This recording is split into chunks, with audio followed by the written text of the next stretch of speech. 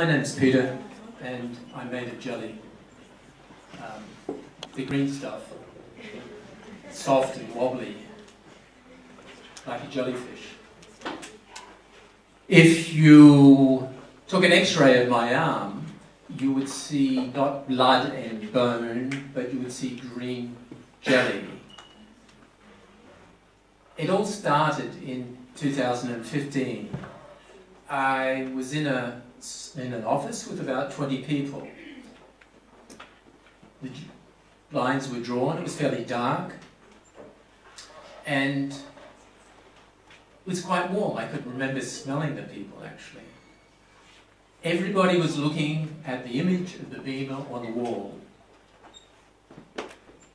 I was presenting some software that we developed in the last couple of weeks, and this software was not like PowerPoint or something like that. It was a software with tiny little icons about 4 pixels wide, where you have to steer the mouse in and click on it.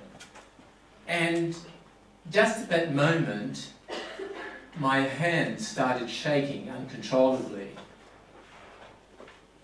And this happened about 2 weeks later, and about 2 weeks later after that. And you might be thinking, so what? But for me, it was a really, really big thing. I was terrified. You have to imagine that a software development project is like say, a Roman galleon. You can be up on the top deck with the managers, enjoying the ocean views and the cool breezes, but you have to be able to argue and convince and present. And if you're not able to present, you're down to the galley, where it's hot, unhygienic, and the only thing offered on the menu is pizza.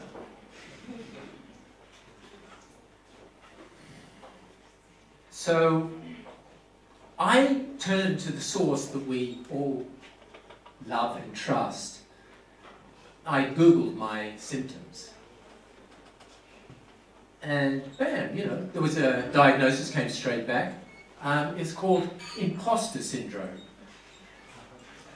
Now, I don't know about you, but an imposter is somebody who's like doing a job, but actually doesn't actually believe that they belong there. It's, you're a phony, you're a fake.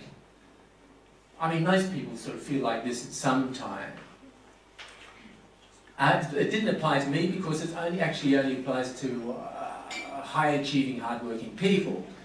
And also, the idea of an imposter is great, but it didn't actually help me any further.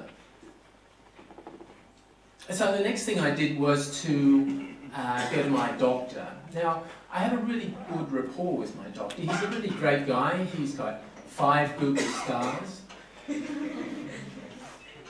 And when I say something to him personal or embarrassing, he doesn't, laugh. He listens and generally says something intelligent and tells me what to do. So I was thinking, maybe when I describe the situation, what he would do would be to produce a nice big green pill that I could take, and I would become super self-confident and focused, and I would write that book and maybe start that blog, or at least clean up my desk. But he said, no, you're not getting the pill, you're going to a psychotherapist. And so I said, great, now I'm a psycho. But about sometime later, after that, I was sitting in a seat opposite a psychotherapist, and it wasn't a sofa, and he wasn't some kind of Sigmund Freud type. He was this young guy from Kiev, and what was special about him, he had this amazing amount of gel in his hair. I thought he must have spent hours in front of the mirror. I said to him, a few things. Firstly, I do not have a problem. We are not going to talk about my family, my upbringing, or my position in the family. And then we spent the next couple of sessions talking about my problems, my family, and my upbringing.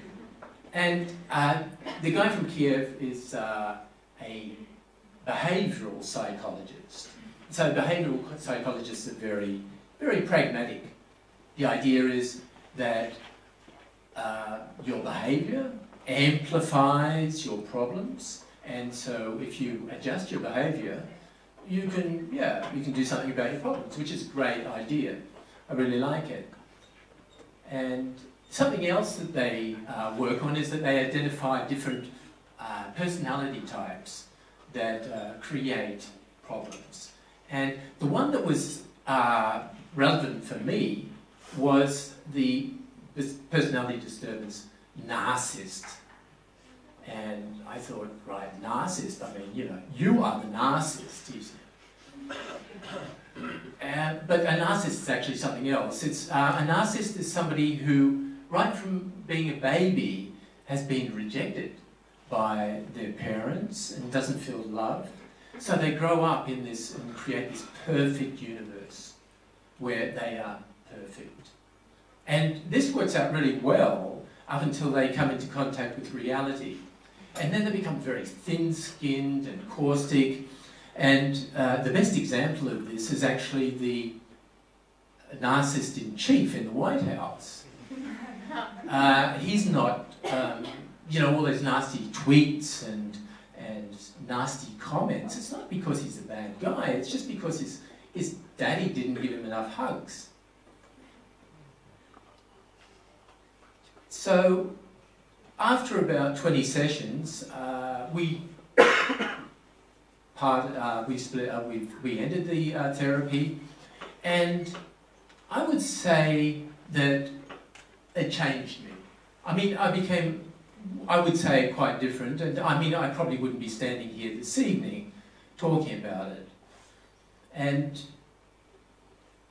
the thing is that, looking back, I would say that the funniest thing is how I was so ashamed of going to a therapy. It's not sort of something you talk about. It's sort of like a stigma, or it's a taboo talking about it. And, well, I'm talking about it here on the stage now. And the other thing, I suppose, is that it doesn't matter what model you use, whether it's a narcissist or impostor or jelly in your hands. It doesn't really matter, just as long as you step up and maybe confront your issue. Thank you.